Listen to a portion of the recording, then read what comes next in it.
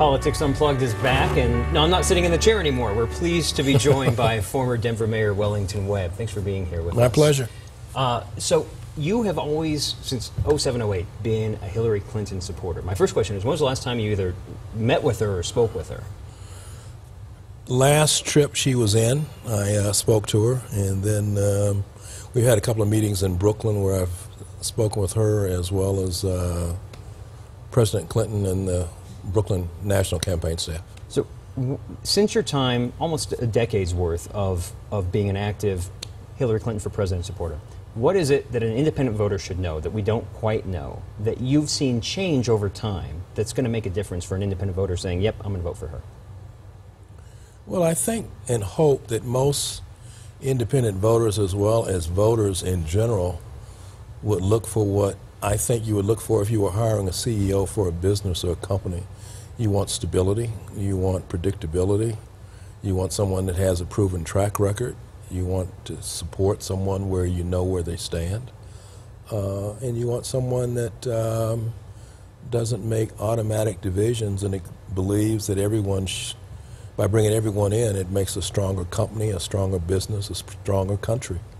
We have a big tent, so we don't push people off if they have disabilities or if you happen to be Muslim or if you happen to be Latino or if you happen to be black. We think the tent's large enough for everyone under the umbrella of American. And Mr. Mayor, I know that Donald Trump has been most recently really pushing hard into the minority communities, and his message is, what do you have to lose? What do you say to that?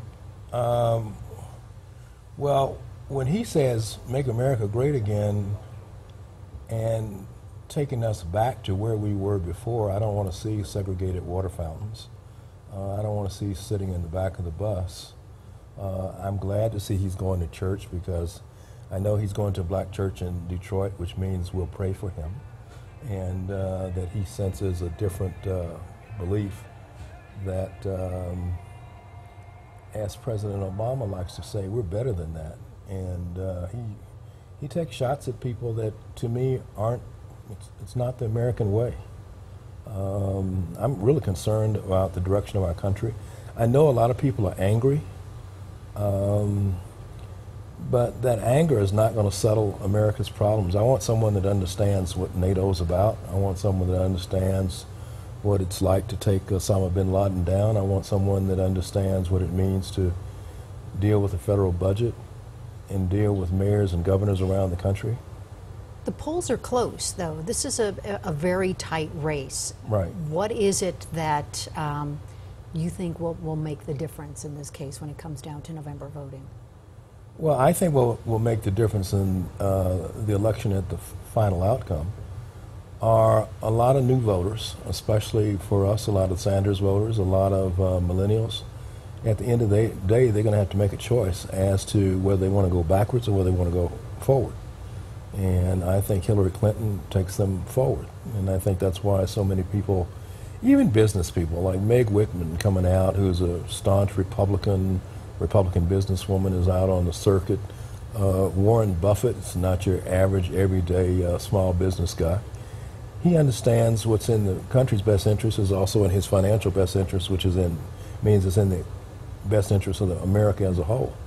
And people get angry with politics and politicians, and I get that, I understand that, because a lot of times people work hard and they wonder why it's not better for them. But being angry at the system is not going to fix that. Participating in the system, supporting a candidate, and then working with them while they're in office fixes that. Mayor Webb, as someone who came from behind in your race for mayor, do you see any parallels of the gap that you might see between Clinton and Trump and what Donald Trump is trying to do to close that? Any parallels to anything that you achieved to win your race? No, because I was trying to expand my base. He's trying to limit his. When I was running for mayor, we started out at 7%.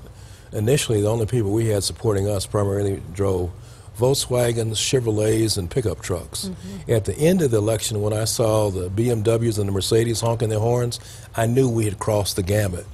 What Hillary has always said is we're stronger, united, I think a lot of people really don't know her, and I think it's also what I think women tend to do. I get a lot of this from my wife. She tells me that men tend to oversell themselves. Women tend to undersell themselves. I don't know that we have enough time to go down that road.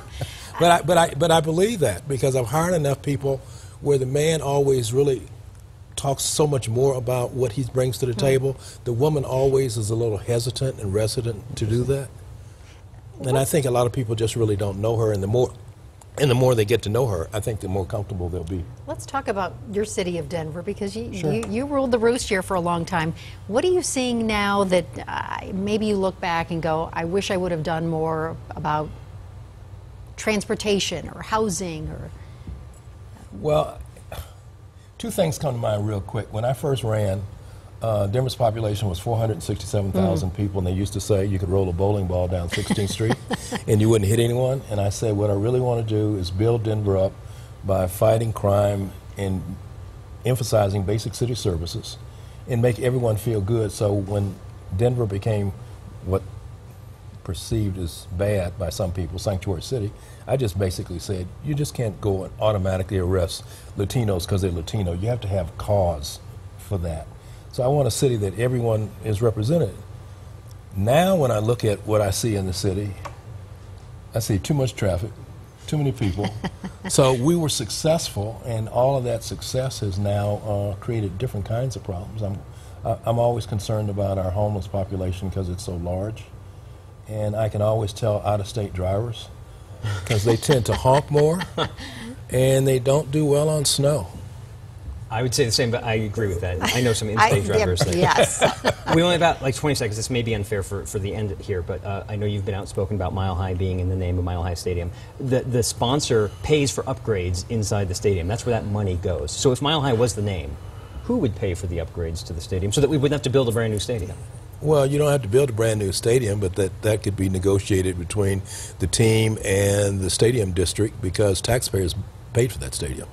Denver Broncos paying for upgrades to their own stadium. I can get on board with that. Yeah. How about that? Mr. Mayor, we're delighted to have you here with All us, right, so thank thank you you so much for your time. All Appreciate right, it. thank you. We'll be right back.